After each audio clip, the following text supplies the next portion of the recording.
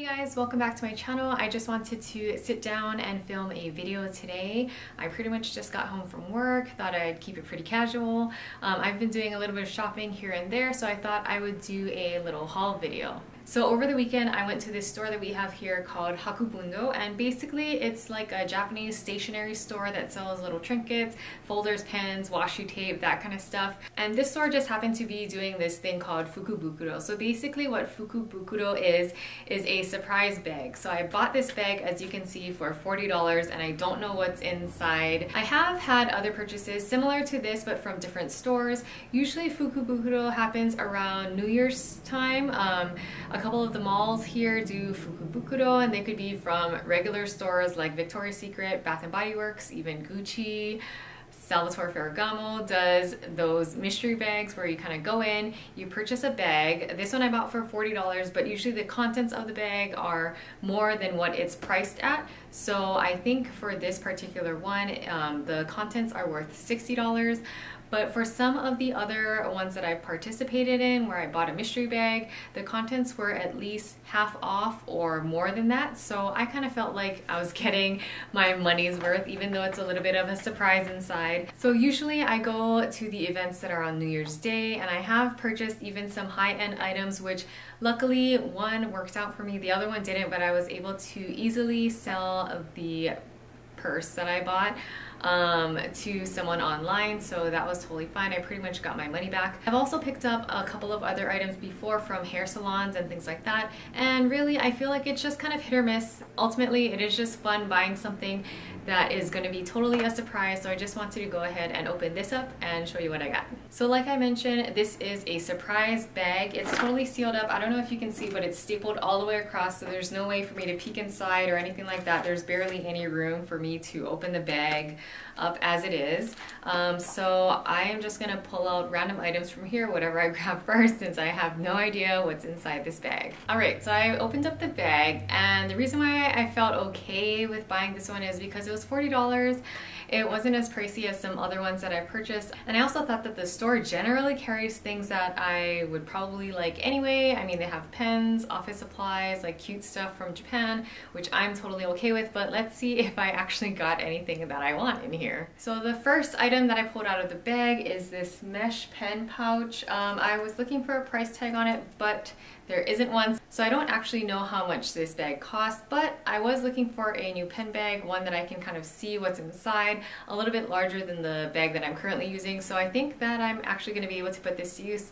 I'm glad that it's black and not any kind of crazy colors, because who knows, it could have been something that I didn't want. So the next item that I have here is this green elephant. Oh, it's a tape dispenser. It was $6.30. So I think it's pretty cute. So I just took it out of the wrapping and it looks like this. I think it's pretty cute. I definitely do need tape coming up because it's almost the holidays and I'm going to be wrapping a lot of presents. But yeah, here is my next item, and this one, like I mentioned, was $6.30. So next I pulled out this pen, and it actually looks like just the outside of one of those clickable pens.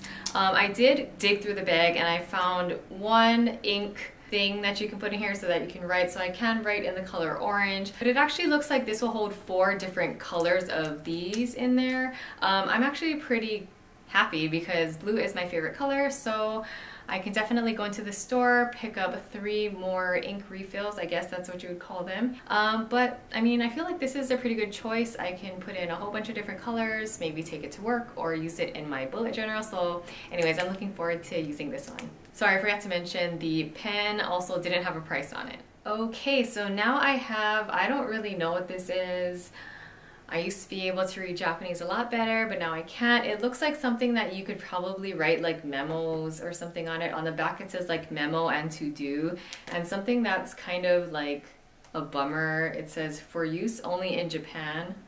So can I not use this here? Is it like not going to work for some reason? I don't know if this is supposed to let me write on it and then maybe it syncs to something on the internet. I'm really not sure. I guess I'll open it up and figure out what this is a little bit later, and probably have to use Google Translate to figure out what all of these characters mean. I can make out things here and there, but I don't know what it actually means as a word, unfortunately. But anyways, this is what I got. All right, so now this is the second to the last item, but this is something by Lego. I don't know exactly what this does. It looks like I could probably use it sort of as a bookmark. There's like a little picture over here. It says journal band. I think it holds your place, like where it is, like holds the pages together.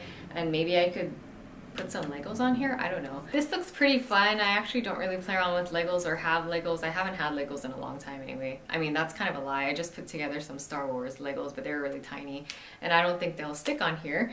But this is pretty fun. I mean, if you're someone who likes Legos or need a break from the day and you want to like play around and plug some of those guys on here, I definitely think this is pretty cool. This one is $21, so I feel like 21 plus the elephant, that was $6.50, plus I'm getting all this other stuff, so I'm sure the other items that I have here is worth more than $14, but I have one more item, so I'm gonna go ahead and show you what that one is. Okay, so this is the last item that I pulled out of the bag. This one has a price tag on it and it says bonus item. This was $9.90. Not really something I would buy, but maybe I could give it to somebody who likes anime or something. It looks like a photo album and it has little spots in here where you can write what the pictures are for. I don't have a lot of photos, to be honest with you. This is not something that I would use, but I can definitely give it away to somebody else. Maybe a friend or something like that. I don't know anyone who's interested in this, but I'm sure I can find someone. Anyways, thank you so much for watching. That's all I have for this super quick video. I hope you enjoyed it and were as surprised as I was as I did my little surprise bag unboxing. You know, I just realized that I have social media accounts like Instagram. If anyone wants to follow me on social media, I will leave a link to that down below. I also have been kind of placing that on the screen somewhere on the sides. In case you're wondering what that is, you can definitely go ahead and give me a follow. I update that on a kind of regular basis. I mean, if you do want to keep up with things that I'm doing, that's probably the best place to look. But anyways, I did want to thank you all so much for watching this video. I hope you enjoyed it. I hope it maybe gave you some kind of entertainment. I'm looking forward to using some of these items like the tape dispenser, the pen case, and the pen, and I'm looking forward to choosing some additional colors that I can add in there. But anyways, I will stop rambling on and let you get on with your day, and I will see you in the next video. Bye!